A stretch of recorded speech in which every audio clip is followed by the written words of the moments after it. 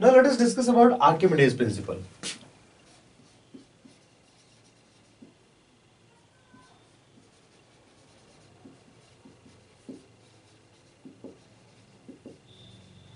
Archimedes principle says that the weight of liquid displaced is equal to the buoyant force exerted by the water on the body. Now, let us derive this equation. How this happens? Let us say there is a fluid at rest and a body is completely immersed.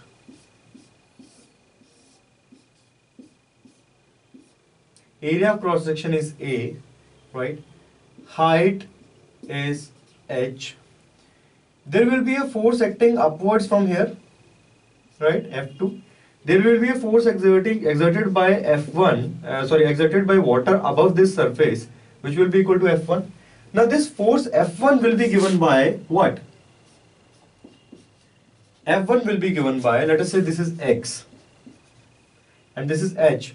So F1 will be given by x, h, rho, g, a. How? A is the area of cross section, right? A into h will be the A into h will be the volume, right?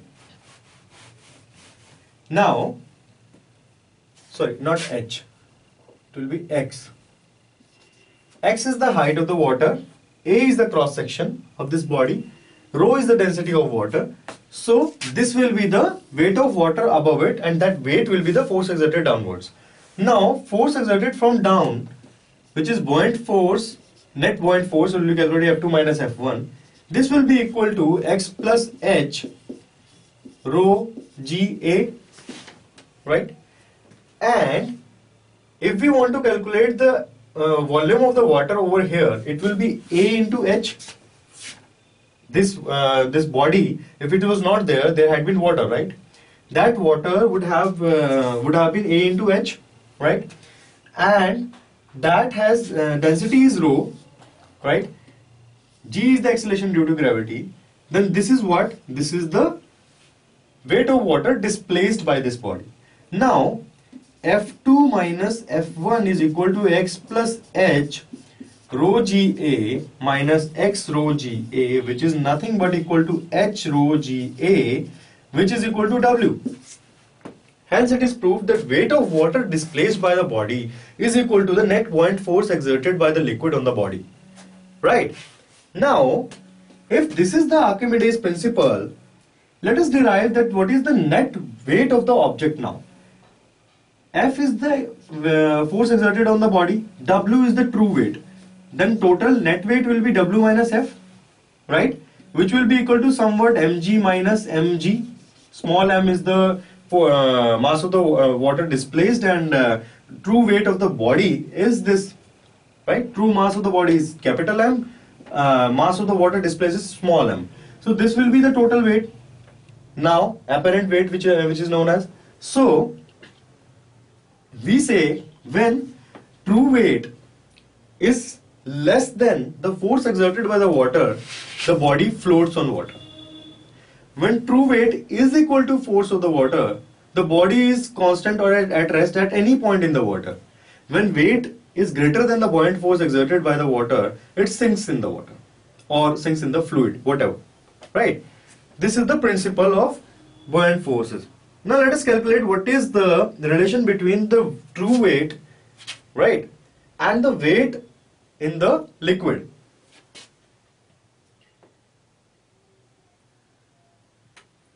So let us say T is equal to weight observed. If T is equal to weight observed, therefore W minus F is equal to T, right? Or mg minus mg is equal to T. Now, this mg is nothing but h rho g a, and here this one, there will be certain density of that solid also, whatever the substance is there in the liquid. So it will be given by H sigma Ga, where sigma is the density of that particular substance. So H sigma Ga minus H rho Ga. Right? This is equal to T. Implies T upon H G A, this is equal to sigma minus rho, right? Now